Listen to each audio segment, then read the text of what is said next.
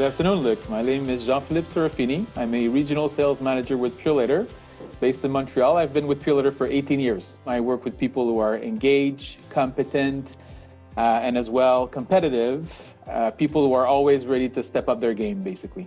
I've heard that you've been very active on the Tackle Hunger game day. What is your favorite moment during those games?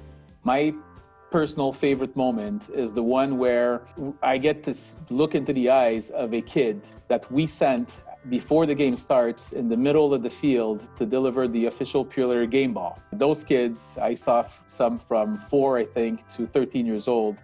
When they come back from having had that experience, the light in their eyes is so incredible that it's for me, it's definitely the best moment of the day. And I know that it's a souvenir for those kids that they will cherish forever.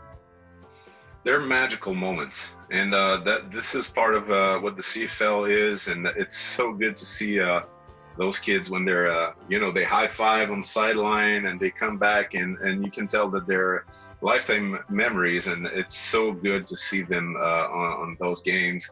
What would be your message for Canadians on why they should give to Tackle Hunger by Purolator? Great question.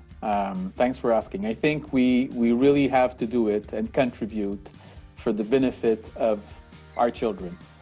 Many of us are fortunate enough to not live with the stress of having to put food on the table every morning. I know that in Quebec alone, there's about 250,000 kids who make it to school every morning without having had breakfast. They are my motivation, and it's by contributing to local food banks that we contribute to helping these kids and their families. So I would say do it for the kids. I'm sure it's a very big relief for families, parents across the country and across our province here in Quebec. Just getting that little help from the Tackle Hunger by Purolator is amazing. It's a relief for those families and those kids. Thank you for what you're doing. It's highly appreciated. Have a good challenge. Thank you, Luc.